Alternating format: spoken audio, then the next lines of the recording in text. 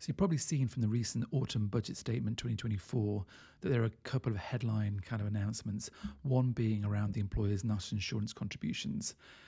It's kind of a strange one in the sense that we didn't see this coming because they did say there'd be no changes to taxes on workers, and it's a kind of indirect way because they've hit employers, business owners instead with this NIC increase. It kicks in, as I say, from 6th of April 2025, so it's not in yet. It's time to prepare. What I put together here is a very kind of crude tool that you can use to give you kind of an idea, a heads-up estimate of the likely impact of additional cost on your business. I'll put a link to this tool in the description below. Don't take it as gospel. It's very much just a kind of back of a fag packed kind of calculation, just to give you an idea, because all it's doing here is taking your number of employees and the average annual salary. Now, of course, it's going to differ depending on some people on 60 grand, some people on 20 grand.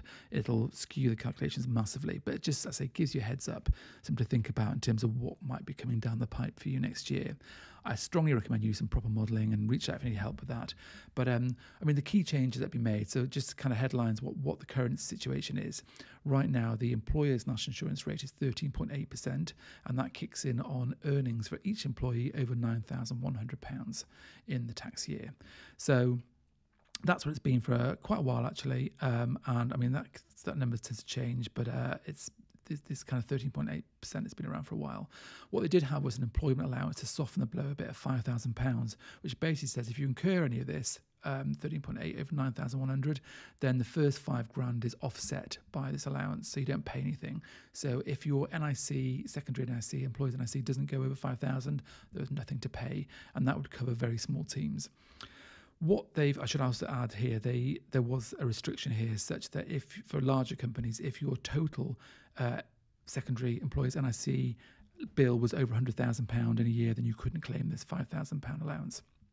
Okay, so what announcement was made? The announcement was that from next year, the rate will go up by 1.2% to 15%, and quite sneakily, this 9,100 is going to reduce to 5,000, so it kicks in much earlier on a much lower amount. So to soften the blow, though, the employment allowance has gone up from 5,000 to 10,500, but, well, let's say but, actually the good news is that this is allowable for all companies. There's no restriction on the 100,000 as before.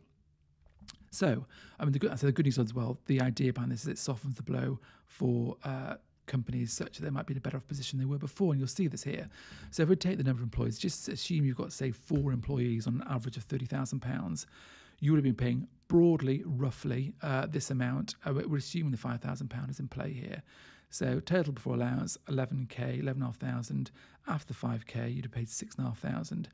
Because of this increased 10,500 here, you're actually going to pay 4,500. So you're £2,000 better off under the new rules with a team of this sort of size. You'll kind of find here that the sweet spot is around 8. It sort of flips over. So actually at 8, you still, you just flipped over there in terms of it's gone into a negative, i.e. you'll pay more next year. What about with 7? Obviously, yeah, it's kind of neck and neck, and 7, it's not far out. £560 increase. But, if you see you've got a small team on £30,000, then you're going to be okay. No big difference. In fact, you should be better off. When you're kind of getting into, a more larger team, suddenly, £16,000 more next year in NIC cost to factor into your calculations. If you've got a fairly, a bunch of software engineers, whatever, and you're paying, kind of maybe more these days, more like, 70k.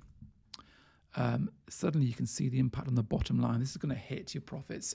This is going to hit your cash flow on a monthly basis. Obviously, this is an annual estimate, but start factoring this in. If you've got a team of, you start to see the 200 employees, fairly hefty salaries, and you're looking at there basically £250,000 to the bottom line. And you're very large companies. I mean, it's huge. They might maybe paying quite as much as that, but it's significant. So a very kind of rough calculator for you to have a look at, have a play with, see what you think, and if you want to run some more detailed calculations, obviously we can do that. But it gives you a broad idea of what you're looking at. This is one of the budget announcements that was made to have some thought to preparing for next year. Hope that's useful. Thanks for watching.